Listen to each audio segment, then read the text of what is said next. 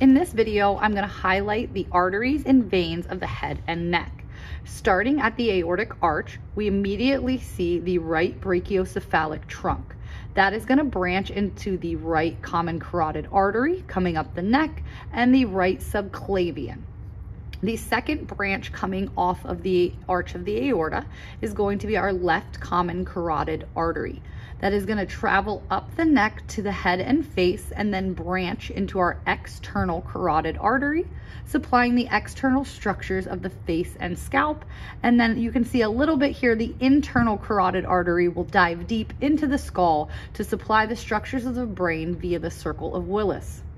To drain that deoxygenated blood back down, we can see the branches of the external jugular vein meeting up with that internal jugular vein, coming down into our left brachiocephalic vein, and then finally into that superior vena cava.